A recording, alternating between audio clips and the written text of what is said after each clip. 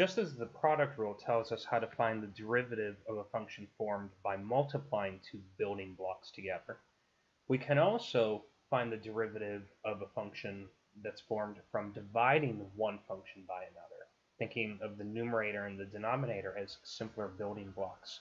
And the rule for this is called the quotient rule. It looks a little bit like the product rule, but it's certainly a bit more complicated. First of all, you have a minus sign instead of a plus sign, and there's a fraction. The whole expression in the numerator is divided by the quantity g of x squared. Now, because of that minus sign, it's important to get the order of the numerator correct. If you put the f of x g prime of x first instead of second, you're going to get the wrong answer. So it's important to get the order of the numerator correct. Now, it's probably going to be difficult to try to memorize this formula if you're just learning it for the first time by thinking of it symbolically. You might be better off trying to think of it verbally. For the quotient rule, you can think of it this way. The bottom times the derivative of the top, that's g of x times f prime, minus the top times the derivative of the bottom, that's f of x times g prime of x, all divided by the bottom squared. There's also a very short formula to think of this verbally. Instead of top and bottom, you can think of high and low. And instead of saying derivative, you can just say d. So you have low d high minus high d low over low squared. That's low times the derivative of high minus high times the derivative of low over low squared. You're going to want to come up with one way or another to memorize this formula. Let's see it in action. Suppose we need to find the derivative of this function, 2t plus 3 over 4t minus 1. Well, according to the quotient rule, the derivative, h prime of t, is going to be the bottom function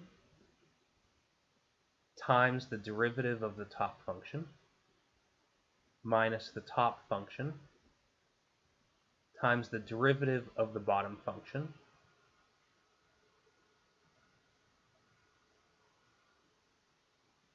all divided by the bottom function squared.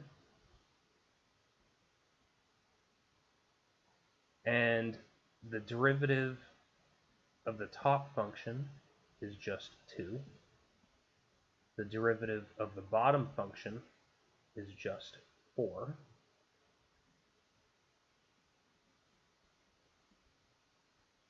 So this is the derivative. Now you could actually expand and simplify the numerator if you want. Completely simplifying would give you the answer negative 14 divided by 4t minus 1 quantity squared. That's the derivative of the function we started with.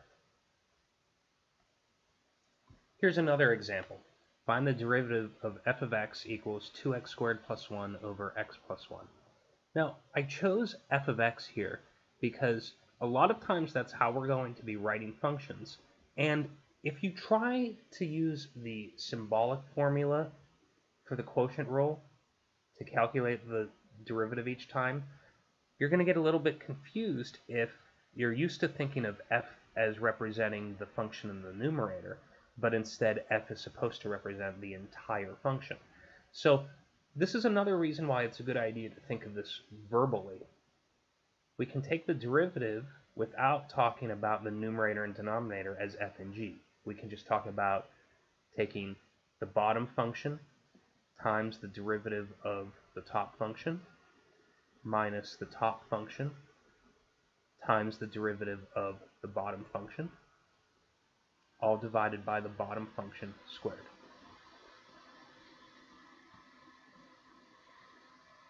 The derivative of the top function is 4x.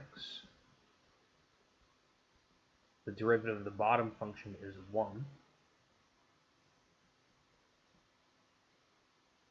And if you simplify this completely, you end up with 2x squared plus 4x minus 1 divided by x plus 1 quantity squared as the derivative.